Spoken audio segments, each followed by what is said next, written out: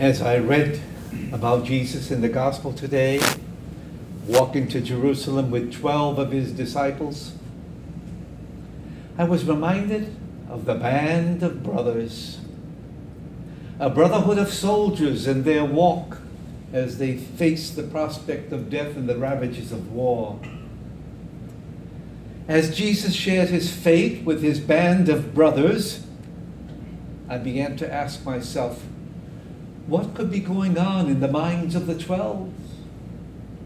What was their reaction to what Jesus was telling them about what was to happen to him and to them?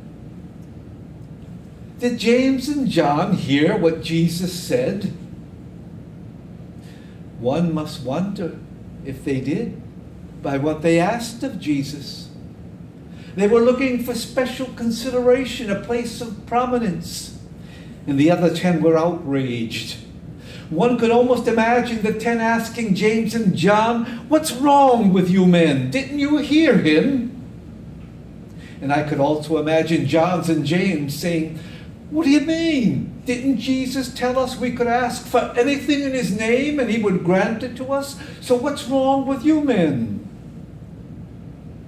And Jesus took in the exchange between his young followers, and he explained more fully to James and John what their request would involve.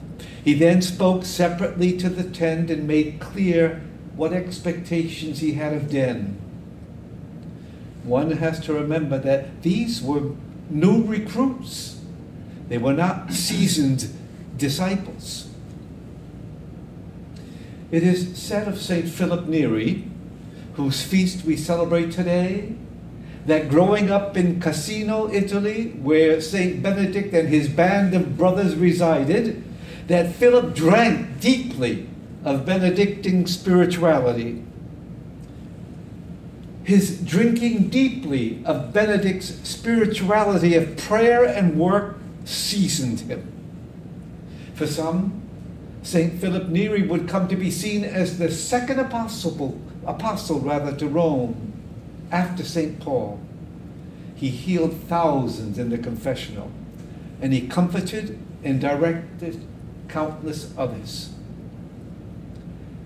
You know, with the passage of time, James, John, and the 10 would also deeply drink of the spirituality of Jesus, and they would go on to influence their own countless thousands, converting them to Christ. When we choose to drink deeply of Christ's spirituality, those things that Sirach prayed for us today in that first reading, they'll become ours. God will give us new signs and work new wonders. The light of God's mercy will rest upon us, and God will give evidence of his deeds of old, walking with us today as he walked in the company of his band of brothers on their way to Jerusalem.